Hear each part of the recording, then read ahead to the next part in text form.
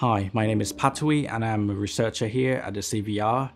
Compared to other members at the CVR, I am relatively new to virology and hepatitis C virus.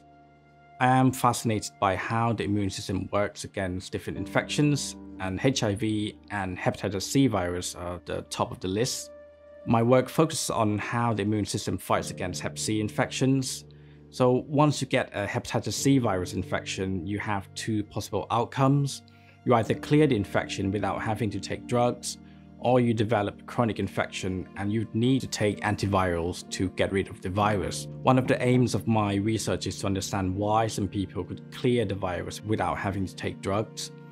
There are different ways to go about doing this, but I mainly look at what's in the blood.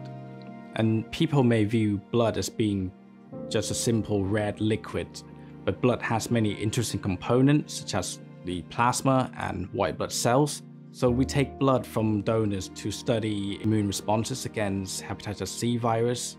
And as I mentioned earlier, within your blood there are white blood cells. But if we look even deeper, we would see that there are many types of white blood cells, and a lot of them contribute to the fight against hepatitis C virus.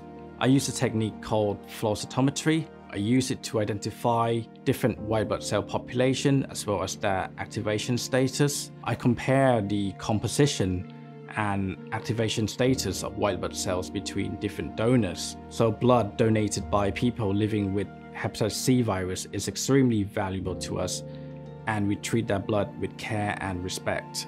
I hope that our work will contribute to the development of an effective vaccines against hepatitis C virus.